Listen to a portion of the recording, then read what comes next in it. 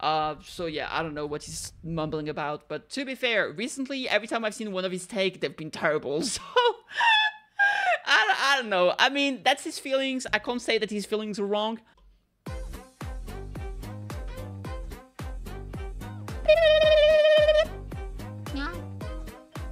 Subscribe, please! Wait, what am I receiving here? What is this new post? Why is there more things? I love Wuthering Waves, but I'm gonna be honest, if Genshin release has taught me anything, is that building character in this game is absolute dog shit even at level 50. I'm not talking about Echo XP either. Farming the essential materials for characters and weapons and the XP for them and also Echo XP and also talents and credit is so bad. It's way worse than it was in Genshin. How did I just wait 28Q for stamina and max refresh and use my daily stamina, which is like 2400 stamina? I don't even get my Jinxie built decently. She's still level 60 with her weapon at 80 and barely any talents leveled up with her echoes on level 20. I also still have a bunch of characters that have been trying to get to 80 and their weapon as well as they're stuck at 70 because the drop rate for matters to dog shit.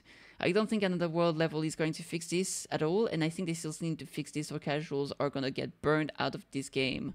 Like, imagine being a casual and you can't even use your Jinxie that you pulled for like weeks because you're stuck farming her stuff. LMAO, holy crap man, it's so bad.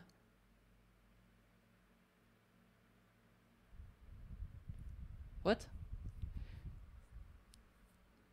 I don't know if I agree with that. I didn't have an issue building her to level max. It's really not that bad. I pre-farmed a little bit. Like, I understand, like, some rewards are kind of bad. I understand that. Like, I got my Jinxie yesterday, and today she's level 70. I think she's level 70 or 60 even. She's level 60. Her weapon is 80. I've got okay-ish echoes. Like, most of my echoes are between level 5 and 20. I got like 55 crit rate to 200 or 180 crit damage. I don't even remember. And she's usable. She's usable. She's fine. I used her for the Tower Adversity and I cleared all 3 floors. Like the 3 first floors. And I think that's perfectly fine. Like, this is so weird. In my opinion, if you started the farm the day you get her instead of pre-farm for her, that's your issue. Yeah, sure. Like, a lot of people just pre-farm. That's just a fact. And in fact, like in Genshin, when you get a new character, chances are you already pre-farm even before you got there, right? But this is ridiculous because, like, even in my case, I did not pre-farm for her. I got her and I had none of the stuff you can get from the X. The morning X that you're supposed to get to ascend her.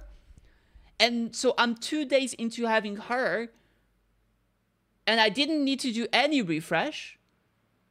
And I'm already at the stage that he is at with his character. This is so weird. I don't know. This sounds like crying for no reason. I understand. Like, maybe it's better in other games, but it's really not that bad. It really is not that bad.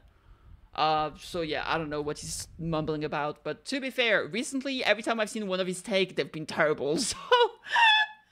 I don't know. I mean, that's his feelings. I can't say that his feelings are wrong. I think his opinion is just not it. I really disagree with it, but hey, to each their own, I guess. I didn't record that. I don't think it's worth it. It's just a weird take. Maybe I'll do a proper video about it. Like, some of the rewards are just not great, but like, am I crazy? Like, I didn't pre-farm. I didn't refresh, and I'm doing fine. Maybe I'm lucky. I don't know. Maybe I'm crazy. I really don't get it. I pre-farmed just the weapon material, which meant that I had enough to get my weapon to a decent level, but that's it.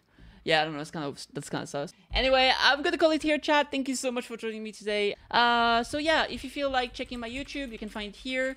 Discord is over there if you want to join. And yeah, thank you. Take care of yourselves, and I'll see you tomorrow. Bye. Mwah, mwah.